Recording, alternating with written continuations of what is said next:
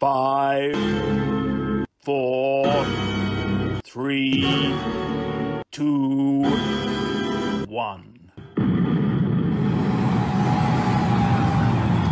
Old school only is go.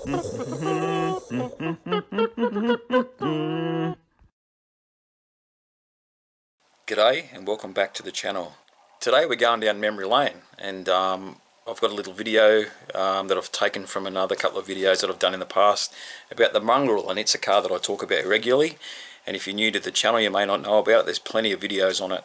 It was a Model A Coupe that I built out of 28 to 31, even 32 Ford parts that I eventually stripped down and used to build Doris, the Coupe,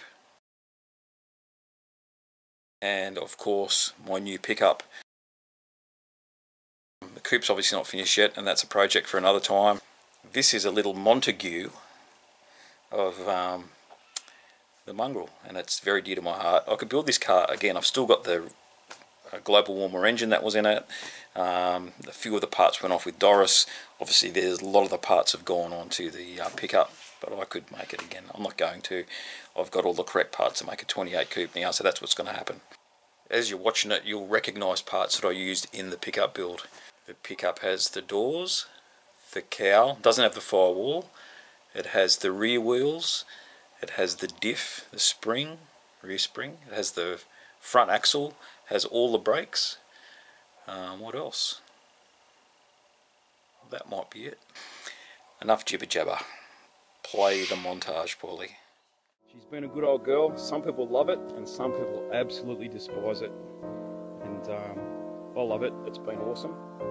But it's time to change things up and say goodbye to the Mongrel. It started out about 4 years ago as a roadster pickup, which I built for Chopped.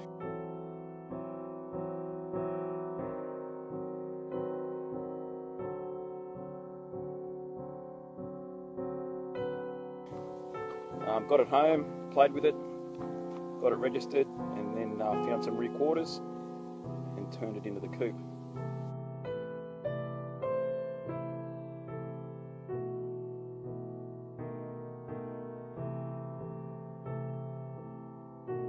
The plan was it was never going to stay in this configuration, and the reason it was called the Mongrel, or half a Mongrel, is because, as you probably know, the back half is 1928 Coupe.